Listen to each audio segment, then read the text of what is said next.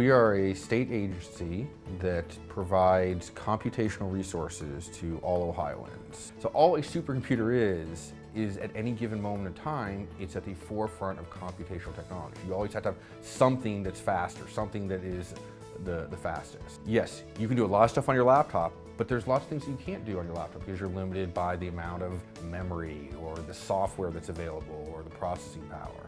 And that's where our resources come in. Most of our clients make use of us. They're not necessarily using our resources 24 hours a day, 7 days a week, 365 days a year.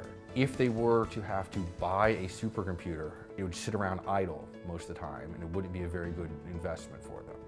So by having the centralized resource, we're aggregating both all of their purchasing power for when they need it across the entire state.